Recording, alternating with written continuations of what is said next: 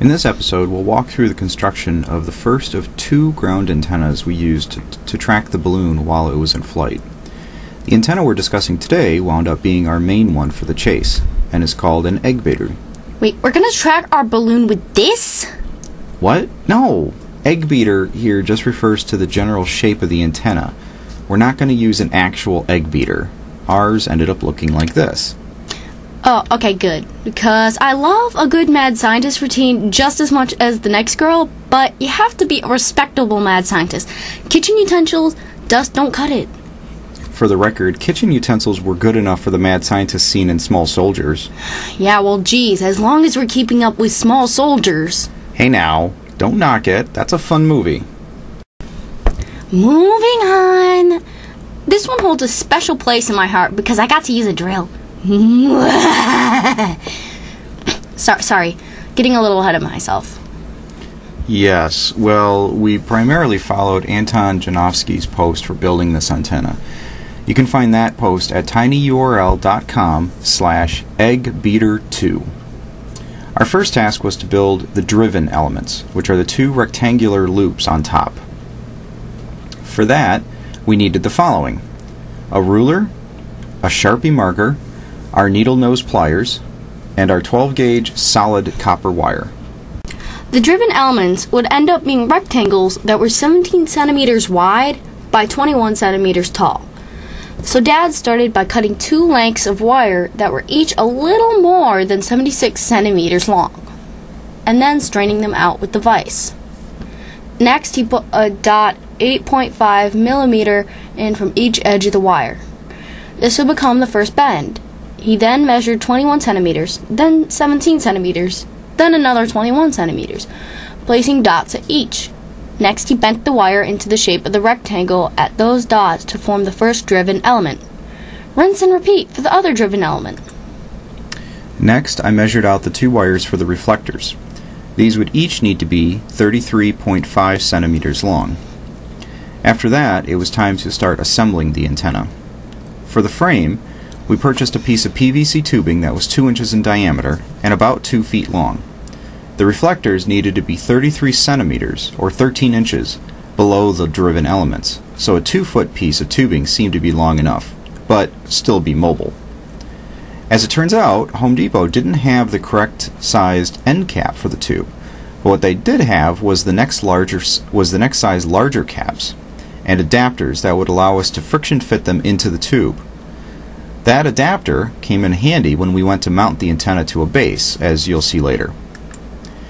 We also bought a package of spade connectors which would be used to connect the driven elements to the end cap, as well as to the wiring inside.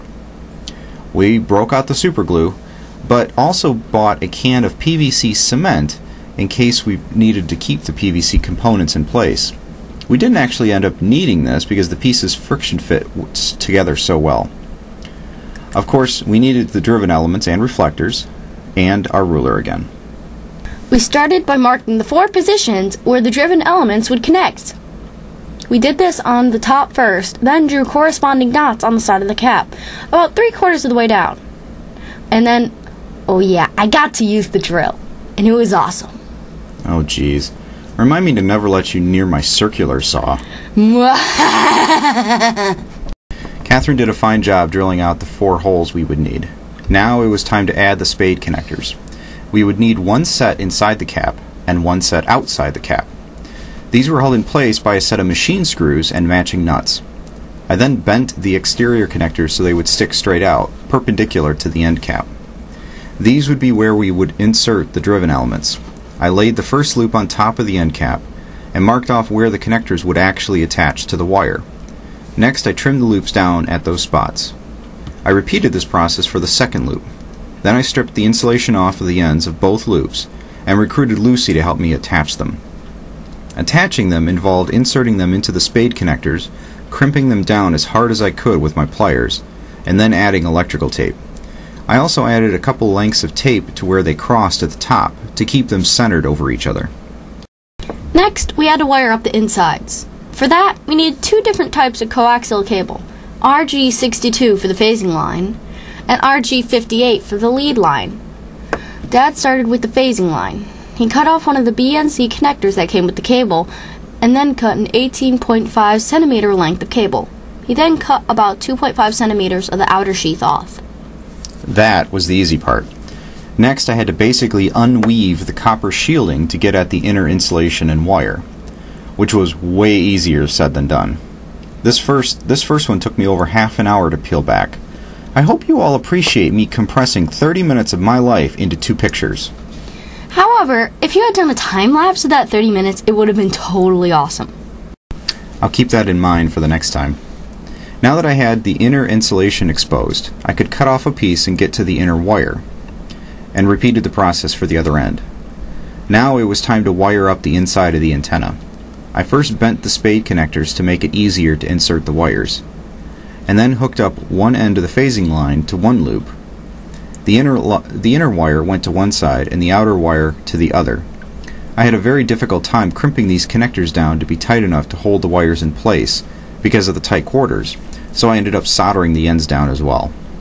The lead line that would connect to our radio was next. Dad cut off one of the ends and peeled back the 2 layers of insulation. Of course, this one was even more difficult because of the size of the RG58 cable. Yeah, I was unwinding the outer cable with a nail, and I lost half of the wires in the process because they were so small and brittle.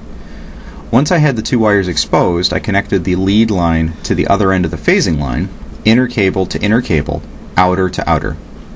I added some solder to hold it down, and then taped the 2 pairs of cables to force them apart and give the combined cable some strength. When I went to attach those 2 ends to the other 2 connectors in the cap, I realized my first set of cables were still exposed, which could potentially cause a short. I added some tape to those to re-insulate them, and then inserted the other end of the phasing line, crimping the wire pairs down and applying more solder. Next, I added the PVC adapter, and a zip tie to keep the phasing wire from getting in the way. That just about did it for the driven elements. After that, he drilled out 2 sets of holes at right angles, 33 centimeters below the bottom of the driven elements.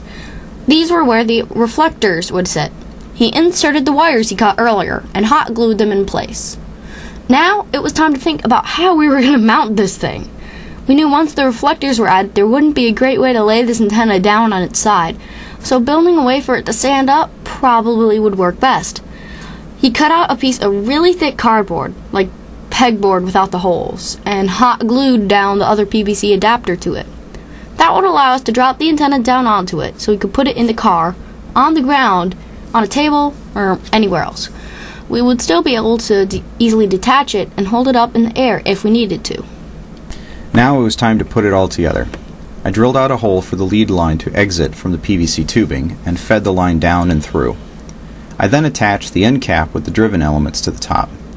I marked where the bottom of the end cap came to on the PVC tubing so that if I ever needed to take it off and adjust the wires, I could replace it to the exact same location. It was a fair amount of work, but we think the result was well worth the time. And as I said at the beginning, the EggBeater was our main antenna during the chase. The signal for most of the flight came in loud and clear, even when we put the antenna in the back of the SUV and were tracking it while we were driving. So in the end, was this mad scientist enough for you? I mean, we had wires, PVC tubing, hot glue, zip ties. I will admit, it was fun seeing it to come together, but I was really impressed with how well it worked. So was I. You know, for something that was less than half electrical by weight, it certainly put up a fair amount of resistance going together. You will pay for that.